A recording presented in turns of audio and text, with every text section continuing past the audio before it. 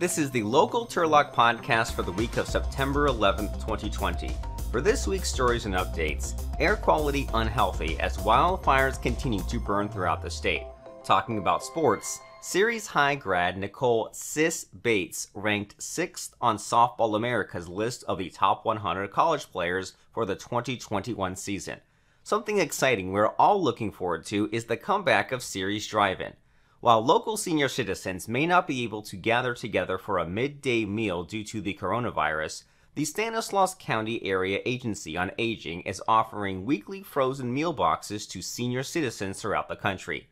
Wondering what's coming to new construction projects underway in Modesto, the highly anticipated opening of Dutch Brothers Coffee, and the latest news about COVID-19 in Stanislaus County. All that and more today in this week's local Turlock podcast. The heat wave may have broken, but the horrible air conditions and wind are still driving people indoors and continuing the wildfire danger. The Creek Fire and other wildfires burning around California are causing smoke impacts to counties of the valley. The district anticipates unhealthy air quality to affect various parts of the valley through the week and into the weekend, and warns residents to stay indoors.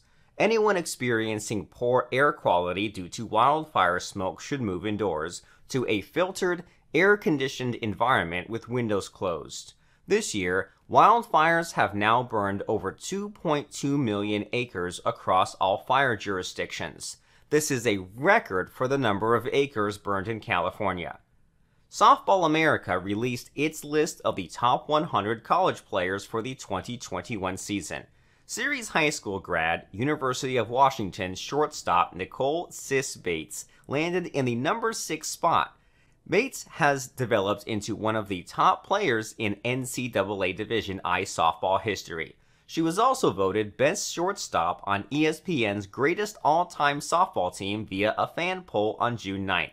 She didn't commit a single error during the 2020 COVID-19 shortened spring season.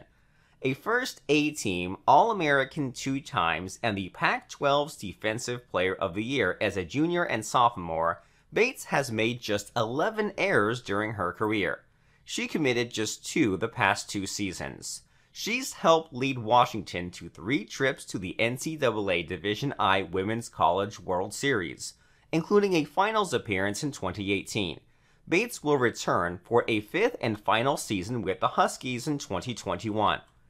This is exciting news as Ceres Drive-In is finally making a comeback.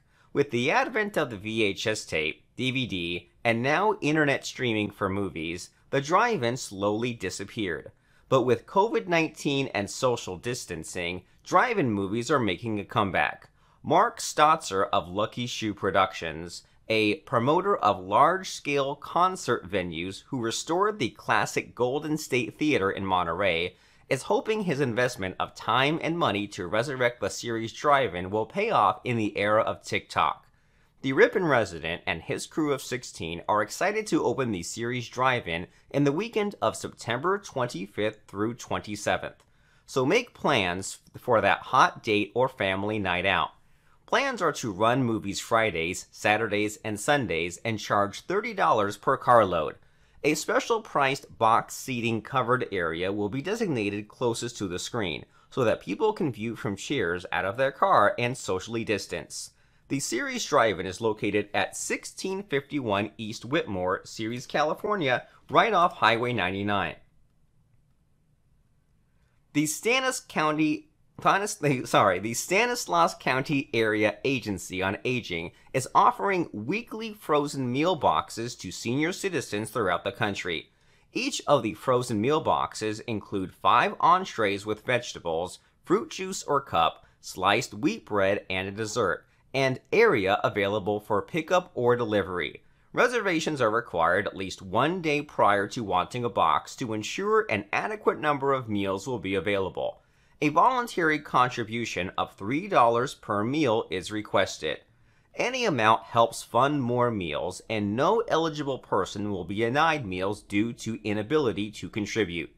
Distribution sites across the country are Donnelly Park parking lot in Turlock from 11 a.m. to noon on Fridays starting September 11th, and Houston Senior Center, 2307 4th Street on Wednesdays.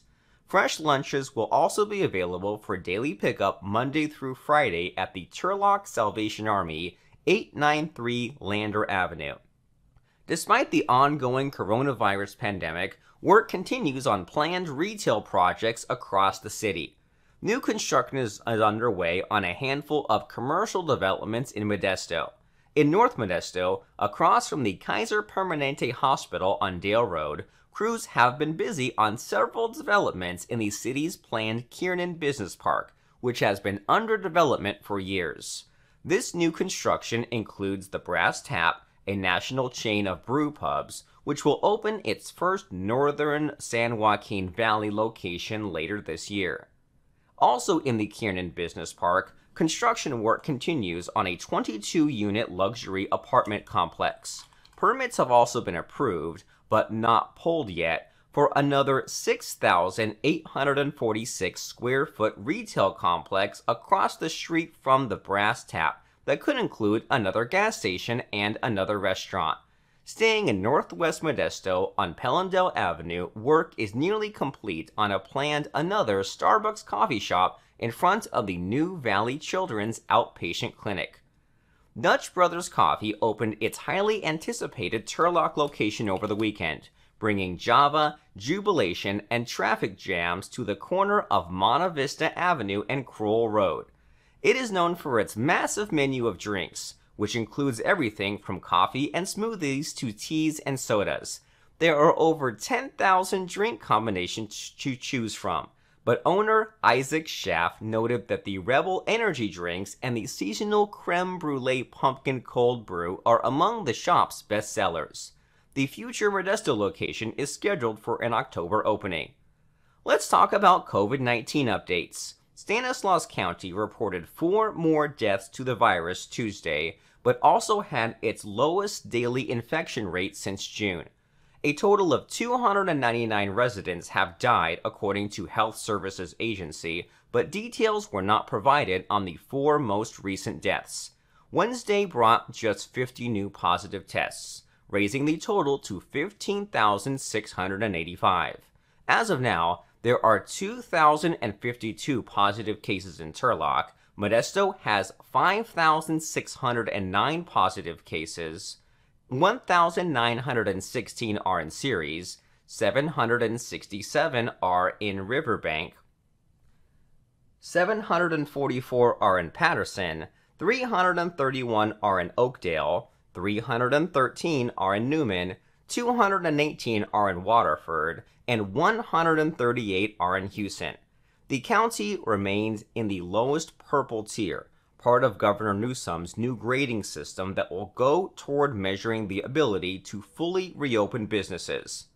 That's all we got for now.